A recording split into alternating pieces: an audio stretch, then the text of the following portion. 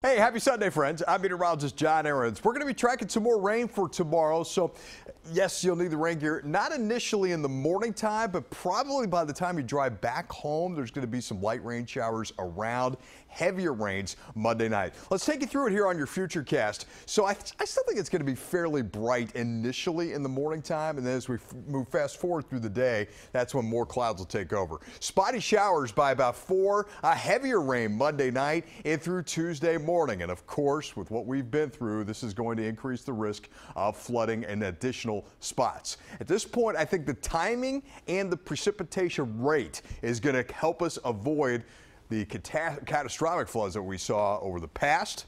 But I will be watching the South Fork River, and I would say especially along the Johns River and up around Lyles Creek is where we're going to see the heavier rains, and so that's going to be coming down and fluttering down the Catawba system. So certainly areas up and down in through West Charlotte and in through Riverside Drive will need to be watching out. This is the latest projections for rainfall, and they still certainly favor areas north and west of Charlotte. We will see temperatures right around 60 degrees tomorrow, so at least we got that going for us. There will be no sign of any wintry weather coming our direction for this week, but it will be very active. Have a great week.